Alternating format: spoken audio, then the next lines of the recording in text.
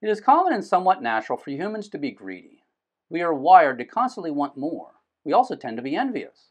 So when someone else has more possessions than we do, that motivates us to work for more possessions. This desire for wealth can also lead us to pursue wealth using immoral and sometimes illegal methods. Habakkuk wrote a woe against those who are greedy for evil gain. He stated that pursuing wealth using sinful methods is actually self-defeating. This is a warning to us to resist the temptation to pursue money at all costs. Habakkuk lived during a time when the Israelites were very sinful and idolatrous. Habakkuk was one of many prophets who were sent by Yahweh to speak against the sins of the Israelites. At the beginning of his book, Habakkuk asked Yahweh why Yahweh was not doing anything about the wickedness and violence of the Israelites. Yahweh told Habakkuk he was doing something. He was raising up the Chaldeans to judge the sin. Next, Habakkuk asked Yahweh why he was using a nation even more wicked than Israel to judge the sin of Israel. Yahweh reassured Habakkuk that eventually the Chaldeans would also meet justice. The nations which the Chaldeans had taken as spoil would take the Chaldeans as spoil. At this point in the book, Habakkuk inserted a major break. In English, we use punctuation and space to organize text. Biblical Hebrew did not have punctuation, and writing materials were expensive, so they put as many words on a page as they could. Instead, they used letters to organize text. They had a letter indicating a major break and another letter to indicate a minor break. The major break at this point of the text draws our attention to the verses that follow and sets it apart as a statement we need to notice. Habakkuk 2, verse 9. Woe to him who is greedy for evil gain, for his house, to put his nest on high, to be delivered from the hand of evil. In verses 2 through 8 of chapter 2, Habakkuk was quoting Yahweh. It appears Yahweh is still the speaker in verse 9. In verse 5, Yahweh had said the Chaldeans did not stay home, they enlarged their appetite, and like death, they were never satisfied. In verse 6, he revealed they were taking things which didn't belong to them, and were essentially making themselves rich by taking out loans.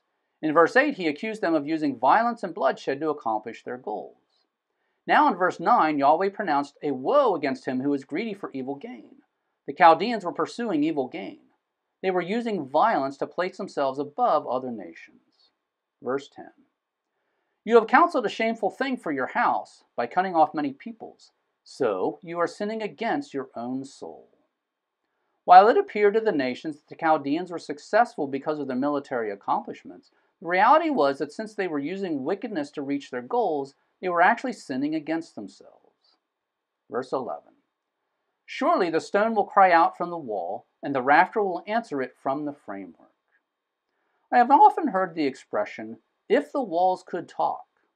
The idea is we would be shocked if we knew what people say and do behind closed doors. Some couples appear to be happy, but if the walls could tell us what happens between them when they are in the privacy of their own home, we would know they are anything but a happy couple. That is essentially the expression Yahweh used in verse 11. Yahweh said even the stones and rafters would cry out regarding the wickedness of the Chaldeans. It may have appeared to the nations that the Chaldeans were good and benign, but Yahweh knew they were wicked and violent.